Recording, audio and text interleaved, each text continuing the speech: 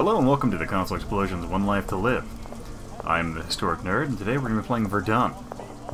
An event that basically 102 years ago actually kicked off several weeks ago, and has proceeded to drain France and Germany of thousands of young men in the conflict of World War I.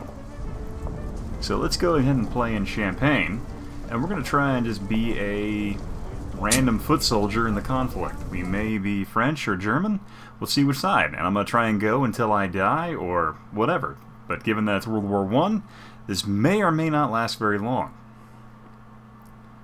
So Verdun is a fantastic kind of independent game that's been developed. And was well in development before basically Battlefield 1 was announced. So this game has been essentially independently developed and has a very, very high-end focus on realism and kind of just the conflict. So it looks like we got a clue there in 1898, which means I'm probably a German foot soldier. It's like primary. Okay, so get that. It's like both primary. Okay, secondary. Select a Ruger. I'll start. Okay. And I'm up to front. Try and live as long as we possibly can. This is a pretty grueling war, so I'm probably going to get picked off by a sniper.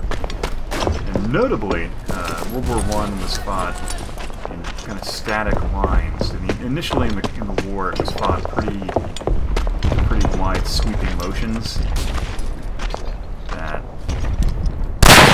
kind of swept across Europe as the von Stieffen plan, when German forces kind of rolled through Europe, Northern Europe, in an effort to kind of break the French lines.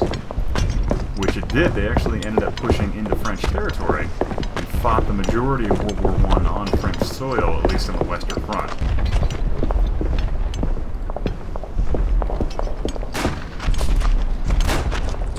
Close range, so let's go ahead and use a Luger.